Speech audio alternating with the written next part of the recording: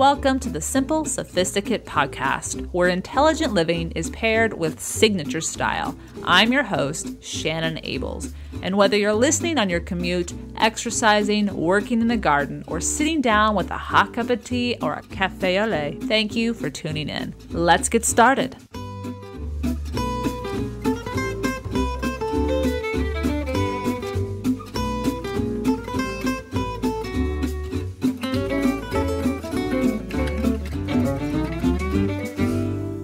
Welcome to the 149th episode of the Simple Sophisticate. Today we're talking about food and fashion, and primarily fashion. And when I say fashion, I actually mean style, because we're not talking about trends. We're talking about how to cultivate a true style for the entire year. That is right. I have been inspired by two brand new books that hit the market tomorrow, April the 4th. I've been fortunate enough as well to receive both these books ahead of time and peruse them and help you work your way through them, let you know why they're worth your while to pick up, and kind of give you a taste of them to see if indeed it is something that you might want. But before I get to that, today's petit plaisir is a cookbook, and it is an everyday cook's cookbook from one of the best restaurants and bakeries in the country, in my opinion, and not too far away from my back door. So I'm excited to share with you exactly what that is and share with you some of my favorite recipes as I flipped through and want to share. But to today's topic, we're talking about style, how to cultivate your true style all year long. Back in 2011, Inès de la Forsange released her first book, Parisian Chic, and it was a bestseller internationally for those looking for classic French style, knowing where to shop in Paris, knowing how to pull all together the lifestyle, everything. Well, she has come out with a second book, and it is being released tomorrow, and it's called Parisian Chic Lookbook, What Should I Wear Today? And it is exactly that, a lookbook. I'm going to talk you through it, show you the highlights, and let you know what I think we can really pull from it and why it is a valuable resource. So we're going to get started with a quote from the book. What's true style? Knowing how to mix the right combinations of ingredients. So it kind of does deal with food, doesn't it? Most of us have heard of and are incorporating into our lives a capsule wardrobe, something we talk about often here on the podcast and on the blog. And it's something that you're constantly paying attention to. Yes, you do build a foundation, but you're constantly editing and adding and updating. But as much as we love to hire a stylist to tell us what to wear every day, even if we do have it in our closet, it's how to style the clothes that we've invested in that kind of gets confusing. We either absolutely cannot afford such an extravagance as hiring a stylist, or, well, let's get serious. We can't have a stylist with us every single moment of the day. The truth is, we can actually do it ourselves, but we need to learn from someone who knows how to do it. And then when we learn those tools, learn those skills, we can apply it to our lives effortlessly, every day, all the time. Understanding how to cultivate true style into our lives throughout the entire year is completely possible, so long as we learn the necessary tools and fail-safe combinations. Former Chanel model, as I just spoke about, Inès de la Forsange, and the epitome of Parisian chic, has just released her new book to follow up her wildly successful first, Parisian Chic. And in it, she does the work of the stylist for us. Now, it is a lookbook, as I said, and it really walks you through all sorts of different occasions that you need an outfit for, from day to night. And basically, she does everything for you except shopping, with nearly every page in the 130-page book filled with styled outfits on a model showing us what it looks like and noted for which occasion this outfit would be perfect for. This lookbook is your guide when you step into your closet. This lookbook is the finishing touch to building your confidence that you do know how to dress well without having too many clothes to choose from and not feeling as though you have nothing to wear. What I would like to do today is share a glimpse of Inez's suggestions and my favorite outfits that she shares in the lookbook. And then I highly recommend we pick up or at least check this book out. I was tickled with what she has come up with. I haven't actually seen a book like this, especially with the French aesthetic, the French effortlessly chic approach. I'm a very visual person. And so seeing it come together, not just seeing the items in front of me, but seeing it on a model, not something that's this grand designer outfit, but the everyday items we all have in our wardrobe, made me think, oh my gosh, it is that simple. And while I've known this innately and I do this, it was validating and it gave me a few extra ideas, which I'll share with you in today's episode. If you are someone who appreciates the classic Parisian chic approach to style, if you adhere to a capsule wardrobe approach, and if you want to keep it simple but mix high and low items, ensuring you look effortlessly stylish, take a look inside this book and discover how to become the stylist you've always wanted to hire. So how does we begin? Number one, we stock the closet with the essentials.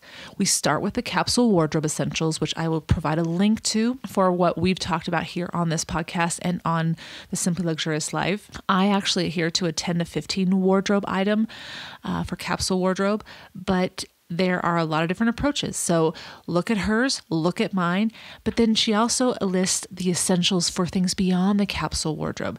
She lists the essentials for your handbags, your shoes, jewelry, lingerie, outerwear, scarves, and belts. Now, often we have almost everything we need in our closet, but a few finishing touches are missing. So if we take a look at her list, I think, as I said, they come in organized in the categories I just mentioned. Find what you need or what to look for the next time you are shopping, or a wonderful sale on your favorite designer clothing or accessories offers a beautiful price. Then pounce on it. And then you've filled that gap, and then you've given yourself so many other options. The key is to know what you're looking for. And that's what this list provides. And it's what kicks off the entire book. So that's number one, stock your closet with the essentials. Number two, stick to a dress code unique to every general occasion. With regards to business, all of us probably have a uniform that we stick to for our day job or our career job. It's a uniform that works for us. How to choose an outfit that transitions from workplace to another business appointment is something we also need to keep in mind. So how can we make sure that uniform can transition? Maybe we're going from our day job to apply for a loan, so we're going to the bank, or maybe we're going to a business dinner afterwards, so we're still on the clock, but we also want to be able to relax and enjoy ourselves, but yes, we are still technically working. So she has a bunch of outfit ideas for that transition period. And one of my favorites is called I Have a Tricky Day Ahead. So you have a lot of different odd things that you're doing, and it's technically all business. And so her outfit idea, I'm just going to describe it to you, and then you'll find that it's in the book as well, is that she suggests silk print pants. They're quite in vogue right now. Maybe it's something you love, maybe it's something you don't. Something to consider though, a V-neck sweater, black velvet flats, a classic watch, and if you're someone who likes bracelets, bangles, just simple bangles, but bangles. Now, that might be something you want to tweak, but I think it'll give you an idea. It still looks nice. It has that casual, effortlessly chic kind of look to it, and it will transition for a lot of different things that you might have to do with your day. You're obviously not going for an interview. This isn't dressed up for an interview, but it's something that still looks nice and appropriate and can take you from all sorts of occasions to other occasions. She also has a list of outfits for family gatherings. Now, this could be going to meet with your parents, having brunch with your sister. This could be meeting your great aunt, and that is actually the outfit that I want to spotlight from her book. And it's called Having Lunch with a Great Aunt. So probably an aunt that's quite stylish if she's like my great aunt and is a hoot. Just absolutely love having lunch with her in conversation.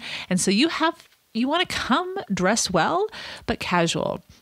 And so the suggestion is high-waisted pants, a ruffled or signature blouse, depending on what you prefer. I would prefer simply a signature blouse, a pendant necklace, high heels or platforms, and a scarf as a belt to add a little signature touch. The next section of the book is for personal get-togethers. We're talking date night, we're talking lunch with friends, we're talking maybe a dinner with an old flame, as she has in her book, and that's the outfit that I actually loved. I may not ever have dinner with an old flame, but I might. But I'm taking this outfit idea for sure. It's over-the-knee pencil skirt, a velvet jacket that hits at the waist, a camisole, heels, and a classic watch. Perhaps you've noticed that each of these outfits only involves 5 items. Not a ton of layers, but layers that work, and not a ton of jewelry, which is what I love about this. It keeps these outfit ideas simple. The next one is evening attire, and she has a handful of different fun outings and occasions. And the simple one that I chose was simply dinner at home with friends. So maybe you're hosting, but you don't want to get all dressed up. This is in the middle of the week. You want to have some friends over. You want to have fun with some recipes, new, some old ones. And so you're just going to wear blue jeans, a white blouse, a black belt, gold bangles, and again, those black velvet flats. Remember, we're sticking to these essentials that you can rotate through your outfit. But then don't forget about vacation. You got to have those outfits ready as well. The airport attire is the one I always like to hone in on to see how, for example, Inez would suggest traveling. And her outfit suggestion is stylish sweatpants, a t-shirt, a V-neck sweater, oversized, flat slide sandals, and a navy men's overcoat. So it's very loose, very comfortable, but it still has that effortless kind of pulled together, but still a touch of, wow, how did she do that? Again, the key is making sure it's quality items. And the other part of it is to make sure there's a touch of style, as we mentioned with the sweatpants. And the last outfit list of ideas that she shares are for special or simply unique occasions, things you don't do every day.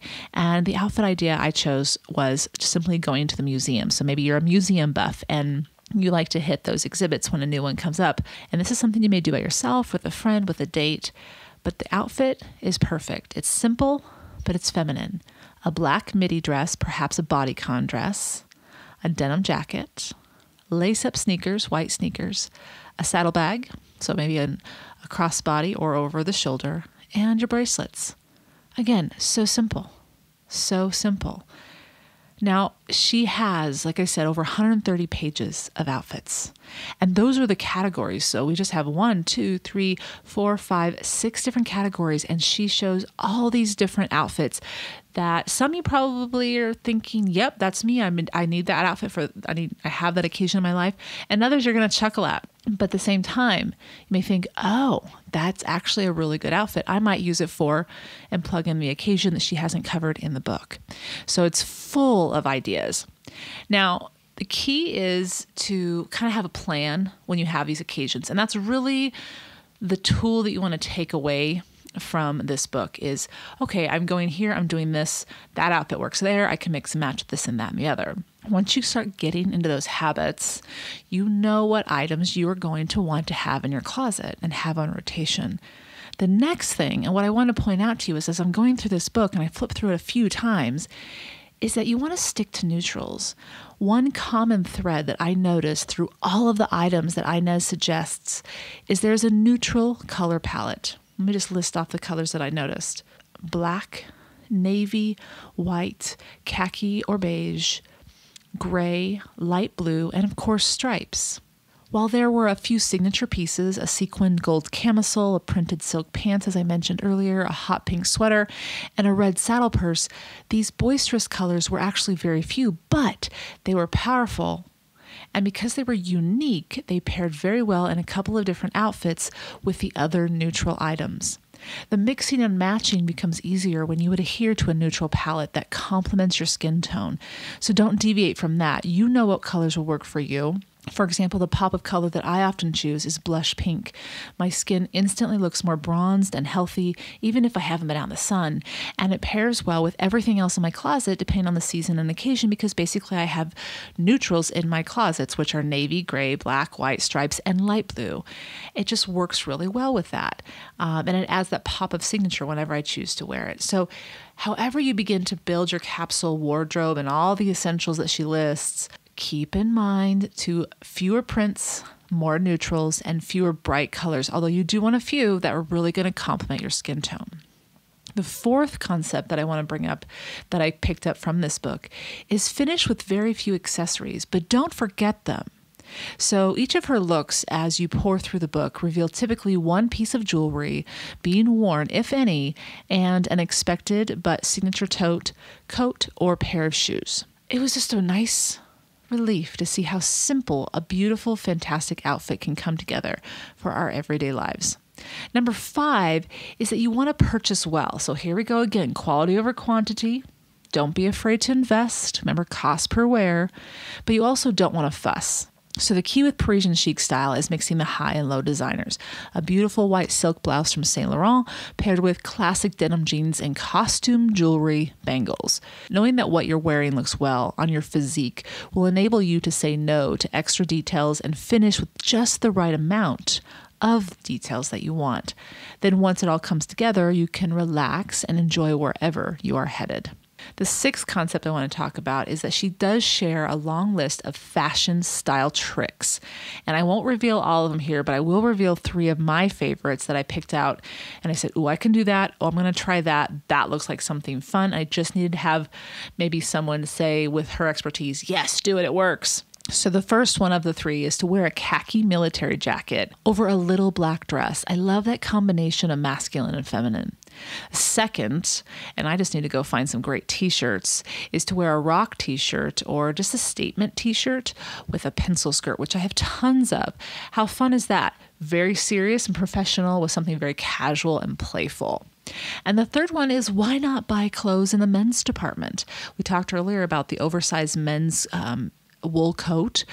That's a great idea. I actually have an oversized camel coat that I love. It just gives me lots of room to move around in. It's not stiff and it keeps me warm, and I can wear lots of layers underneath it if I absolutely have to. So there's a bunch of style tricks that she talks about, and some may speak to you and some may not, but those were 3 that did for me.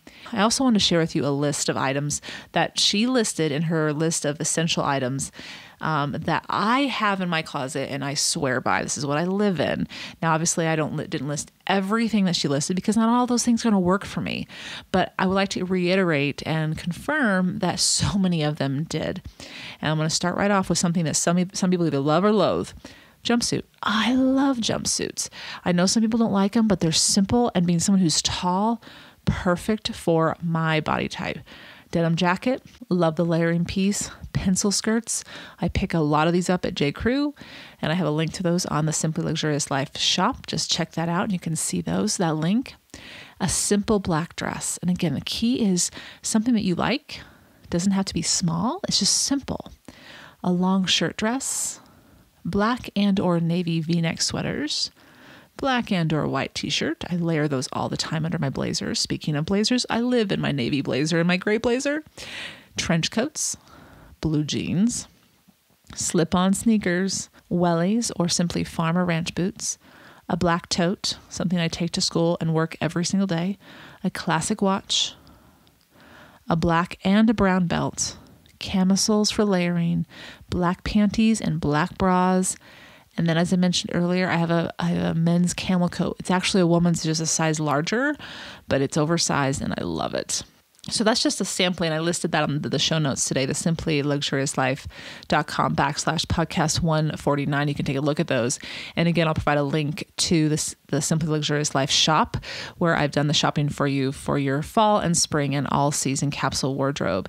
And it's been updated for this season as well. Ultimately, seeing how to pull something together, as this book does, seeing it on a model, is a useful visual that we often do not see when it comes to basics, and we don't see it all in one place, meaning more than one outfit. Covered in gold that shimmers, this book will be easy to spot on your shelf as you look to use it again and again and again until these classic ensembles that she suggests for all these different occasions become ingrained in your memory. This is really a workbook. It is really a resource for you to learn from and then become the stylist that you've always wanted. The most significant takeaway for me was simply a sigh of relief, as I mentioned earlier, when I saw the outfits. The number of items involved were minimal. The key was quality items paired with finishing touches that worked with the woman's body and the other neutral pieces. So start with number 1 that we talked about today. Begin to build a foundation, which is the necessary clothing, and then have fun and look forward to stepping into your closet again. I'll provide a link to her book. I'll provide a few pictures as well from inside the book on today's show notes. You can take a look at some of the outfits that I was mentioning earlier in the episode. And, again, this book is being released tomorrow. Inez de la Forsange's Parisian Chic Lookbook, What Should I Wear Today? And the show notes are thesimplyluxuriouslife.com/podcast 149.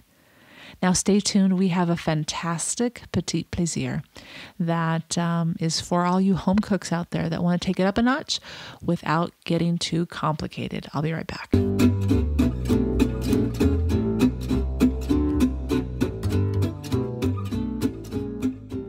All right, welcome back. So today's petit plaisir is a brand new cookbook from the co-founder of Tartine Bakery and Cafe, Elizabeth Pruitt. It is her second cookbook, and it is simply called Tartine All Day, Modern Recipes for the Home Cook. And it is a beauty. It just arrived a couple weeks ago, and I got to flip through all the recipes. And I just want to say thank you, Elizabeth, because Tartine, which is in San Francisco, California, has been around since 2002, and it's well known for its breads and its pastries. And she is the woman behind the pastries. In fact, she was trained in Paris as well as the Culinary Institute of America in New York, and they cooked and lived and trained in France as well, before they opened up what is now one of the iconic foodie places to go in America. And she's won a James Beard Award for her outstanding pastry cooking. I guess not cooking, but yeah, cooking in 2008, being nominated in 2006 and 2007. But what I love about this book is it speaks to you, the home cook. It doesn't speak over your head. It incorporates some very classic recipes and takes it up a notch. And, well, let me just share with you a few of the recipes that caught my eye. I have the book right here in front of me, and the cover, by the way, is not your classic cover, which I like, why I like it even more. It's a picture of a copper bowl that has just finished cooking blueberry jam, and all the jam's gone, but it's stained with the blue, and a few of the berries are in it. And it's just, it's an actual, you're cooking. This is what maybe you see in your kitchen, and there's something beautiful about that, what you create and the colors, and I can imagine how that blueberry jam tastes. Anyway, so one of the things that caught my eye was that she gives you the recipe for making your own creme fraiche. How many of us, and I include myself in this list, have had a recipe for creme fraiche and we live in a place that doesn't have it in our grocery store? Well, now you have a recipe to make it on your own. She also offers a recipe for any day pancakes, but then if you want to have a buckwheat Dutch baby with sauteed apples, yeah, she has that recipe for you too. And then panzanella is a recipe that I want to give a try. I have never had it, but I've seen it on various cooking shows, and it looks so simple, but it looks like it would have a lot of flavor. So her bacon, lettuce, and tomato panzanella with basil, salsa verde, excuse me. And then she has, and if it's from Tartine, you know it's going to be good, whole loaf, cheesy garlic bread. Oh yeah, the picture. I'll put a picture of that on today's show notes so you can take a look at why I'm kind of speechless. I want to have a bite right now, and I probably would not be able to stop. And then she also offers a bread pudding recipe, a savory bread pudding recipe, though, with wild mushrooms and bacon. I have a few more. Hang in there. I know you want to run to the kitchen and have a meal or a snack or something. I do. I'm really hungry right now. With regards to main dishes, pork chops in mustard sauce with apples. Think of that combination. And then this one is so unique. It's if you love apple pie or apple tarts, she has a recipe called an apple beehive. And it looks like a beehive. You stack the apples, so it has, and they're graduated, so they're smaller at top and the bottom. And oh, what a presentation for your guests. I love it. I think it's fantastic. And it's laid out, if you do have Julia Child's cookbook, her initial cookbook, Mastering the Art of French Cooking, she kind of lays it out that way, where she has the instructions and then the ingredients that you're using in that set of instructions off to the left-hand side. So they're right there. The measurements are right there. You're not scanning back to the next page to see, okay, how many cups am I putting in this and how many teaspoons? No, the recipes are right there. And she's also given all the weights and measurements in the U.S. metric system or U.S. measuring system, and then the European metric system, which it makes entirely more sense. But if you've never used it, then it's completely foreign to you, like it kind of is to me. So she's done both of those in her cookbook for all the different listeners I know are tuning in, because I know you guys are listening from all around the world. This book is just, I love cookbooks, so I'm probably kind of biased. But I'm going to be working with this cookbook this spring. It's a perfect spring recipe cookbook as well, because they look simple. You don't have to stay inside too long, but all these new vegetables and fruits are coming available at the farmer's market. And oh my gosh, to have those with these recipes. Anyway, be sure to stop by in upcoming weeks on the blog, and I'm sure I'll have a few of these recipes that I give a go, and I'll let you know how it turns out. So I'll leave a link on today's show notes to Elizabeth Pruitt's new cookbook that is being released tomorrow, Tartine All Day, Modern Recipes for the Home Cook. Visit the show notes at thesimplyluxuriouslife.com/podcast 149. I hope you've enjoyed this week's Petit Plaisir, where each week ideas are shared to make the everyday all the more enjoyable. Tune in at the end of each Monday's podcast, where I'll recommend a book, a film, or a recipe. Anything that is a simple pleasure to satiate your sophisticated taste. Thank you for tuning in to the Simple Sophisticate podcast, where intelligent living is paired with signature style. For more ideas and inspiration throughout the week, stop by the blog, thesimplyluxuriouslife.com, or pick up the book, Choosing the Simply Luxurious Life, A Modern Woman's Guide. To stay caught up on the most recent podcasts, blog posts, and receive exclusive news as well as an extra dose of inspiration, subscribe to the Simply Luxurious Life's weekly newsletter, which arrives in your inbox each Friday to enjoy with a hot cup of tea or your morning coffee, just in time to jumpstart the weekend. Until next Monday, I'm your host, Shannon Ables. Bonne journée!